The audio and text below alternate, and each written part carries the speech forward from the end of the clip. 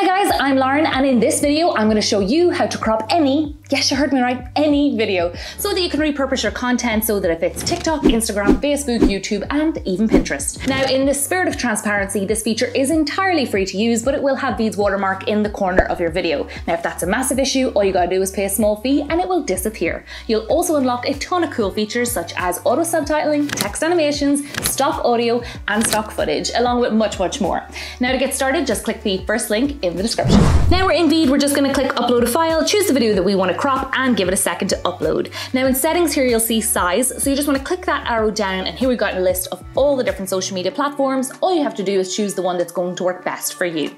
And now you'll see you've got black bars above and under your video. Now we need to resize our video, so to do that we're just going to click on the video and then hit fill the canvas, or we can drag corners and sides in and out to fill the frame. Now if you're losing too much footage doing that, I do have a solution for you. So you can just fill the frame as much as possible, but leave a black bar at the bottom of your video. And here we're going to add subtitles. Now the black bar is a little it's a little lackluster. I want to make it a nice color. So in order to do that, I'm going to click elements here in the left hand column, and then under shapes I'm choosing square. I'm just going to drag that to the bottom of my frame and resize that by dragging the corners and sides in and out.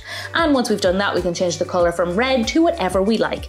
I want to keep it in tone with my video, so I'm going to click on the red bucket here, and then I'm going to pick up the dropper tool and select a color from my video. And I'm just going to repeat the same step here for my outline. Now we're going to drag that shape bar over across the entire video so that it stays on screen the whole time. So now we're going to move on to add subtitles, and if you've watched any of my previous videos, you will know that I'm a massive advocate for subtitles. They've been proven to increase watch time, increase engagement and increase views. So let's go ahead and add our subtitles. We're just going to click subtitles here in the left hand column, click auto subtitle, choose our language. There's over 100 languages here, and then once you've done that, just click create subtitles. Now it'll take a couple of minutes here for it to transcribe our audio, and once it's finished you will see our subtitles appear above our video in the timeline. Now on the off chance that it's misheard, misinterpreted, any of the words that you've said, I have a very simple fix for you. All you gotta do is click on the word that's wrong, delete it, and type out the correct word. Perfect. Now, once all errors are corrected, we can go ahead and we can style our captions. So just hit the Styles tab here and you can choose a font, a size, a color, and if we scroll down, we can choose an effect. Now that we're happy with our choices, we can render and export our video. So go ahead and click export in the top right hand corner, choose your render settings and click export once more.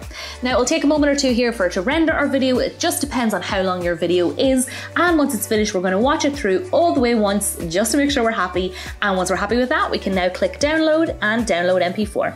And that's it. That is how to crop any video in minutes. I really hope you found this video helpful, guys. If you did, go on and give us a like, subscribe for more editing content, and leave me any comments or questions down below and I will get back to you as soon as possible. Thank you so much for watching, and I hope to see you in the next one. Bye!